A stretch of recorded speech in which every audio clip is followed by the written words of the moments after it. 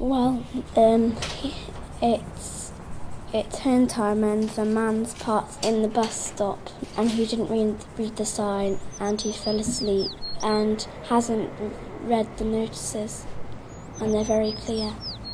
People were angry because they couldn't collect their children. The bus couldn't move because everyone was in the way. The bus driver has gone a bit mad because he can't really park anywhere, and it's his job to get them home and sit home safely. The bus driver is honking his horn because he's trying to wake the man asleep in the car up, and he's shouting, and eventually he wakes up. The man in the car tried to reverse to let the bus in and hit the bollard and broke it.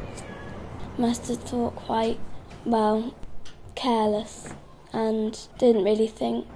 He might have thought quite upset that he's done something wrong. He thought that he was quite silly for parking in the wrong space and not seeing the signs.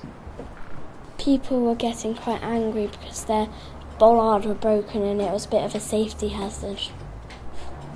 And there was angry people, and there was more angry people, and they got up in crowds of angry people, and they were so upset because this might be a hazard for their children in the future.